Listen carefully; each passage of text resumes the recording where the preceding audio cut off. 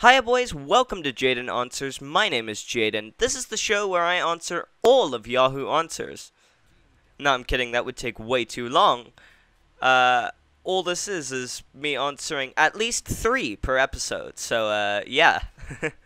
Before I start, I'd just like to say that this show is very, inspired by Jay Schlatt's The Weekly Slap.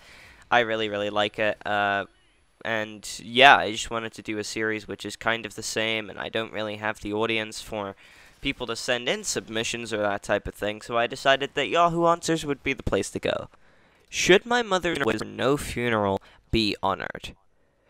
My mother has left her last wishes for a direct cremation, and then she wants a private burial. She doesn't want anyone at the cemetery other than a few people who need to be there. She doesn't want any kind of funeral or memorial service because she doesn't want family showing up that I don't get along with. Most of the extended family from my younger days is gone. All of my friends she used to have are all gone. Not too many people around who would even come. I have an uncle several states away, but he is in an assisted living facility, so no idea how he would even get here unless somebody brings him. I can understand her not wanting to be embalmed and having people come to visitation to view her body. I would like to invite some friends to come to the cemetery for the burial and possibly proceed with a memorial service. Would that be wrong?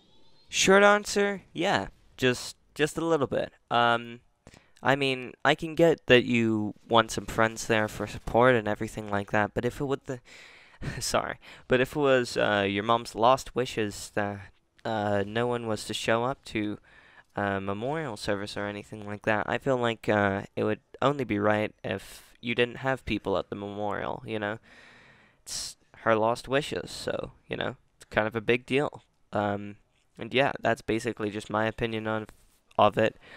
If anyone else has any other opinion, please leave it in the comments, you know? But for me, I feel like that would be the reasonable answer. My boyfriend is pressuring me over the money I owe him. Me and my boyfriend have been together for nearly 2 years. He used to be generous with money. We used to go out and spend money on each other like nothing. As you should.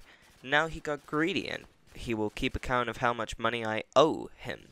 I recently lost my job and had to borrow £100 from him that I said I'd give back. However, I always buy food for the fridge, provide him with my flat to chill at, and cooked for him, and asked him if he could help with the food shopping of at least £20 a week, and he started telling me how I owe him £3 for food he once got me, £6 for an Uber, and how he's adding it all up.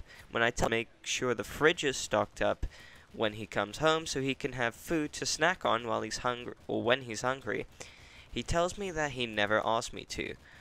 I know he hasn't asked me to, but I do it out of respect. He has a good paid job and no expenses as he lives at his mom's, and I found out he has been buying designer clothes, but he's keeping track of £100 that I owe him. Meanwhile, I don't care if I spend my lost money on him. How to deal with a person like this? What to say to them as I am losing patience? During arguments, he has been brightening this up. I spend all my money on bills. I asked him to help me with at least £20, and he said I have a job to do it myself. Wow, that's a lot. That's a lot to deal with.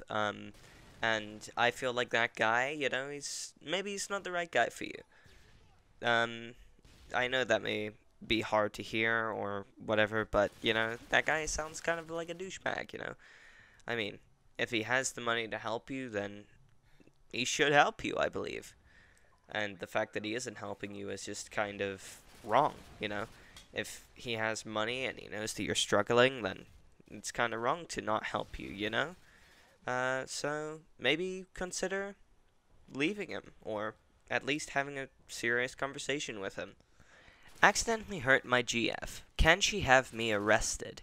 She was chasing our son, saying she was gonna beat his ass. We spank him, but she gets really harsh, sometimes just for little things like spilling water. My son was getting upset, so I tried to block her path so she couldn't snatch him up. I ended up bumping into her and she lost her balance and hit her face on the door. She's got a bruise now. She was livid, telling me I hurt her. Livid, telling me I hurt her and how awful I was and unsupportive, etc. She left to go to her mom's, and now I'm afraid. I didn't mean to hurt her. can she call the cops and have me arrested? Am I going to lose my son? I don't have any proof. It's my word against her word, and the bruise on her face. She did not take him with her. He is here with me. I texted her to see if we could talk, but she hasn't responded.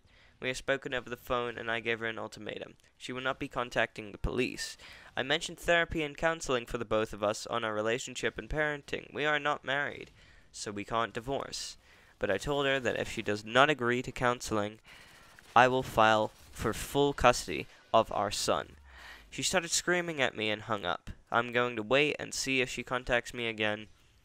To clarify, she has not always been like this. I love her very much, but these last few months, she's gotten angry and verbally abusive towards me. I was afraid to confront her, but seeing all of your answers have opened my eyes. Again, I did not hit her. I moved to get between her and our son and bumped into her. She slipped and bumped her head. She didn't fall to the floor. I'm simply afraid. I don't want to lose my son is all.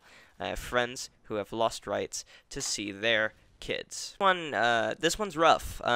So I can't answer this from a real objective point because I'm 15 years old. I do not have children. But it seems like children are worth hanging on to. So I recommend, if it's a good relationship, then try working it out. But if that doesn't work, then fight for your child, And yeah, sorry that you're going through that. Sometimes it can be a little hard.